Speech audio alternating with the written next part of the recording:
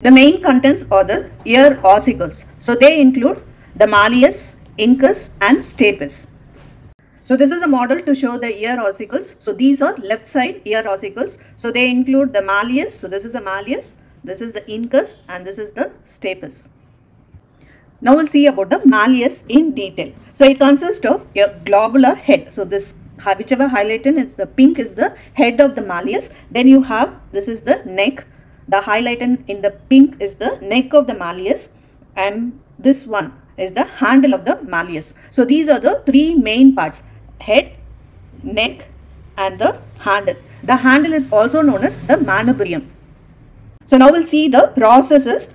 The process which is highlighted in the green is the anterior process of the malleus, and now this is the lateral process of the malleus, and this is the articular facet.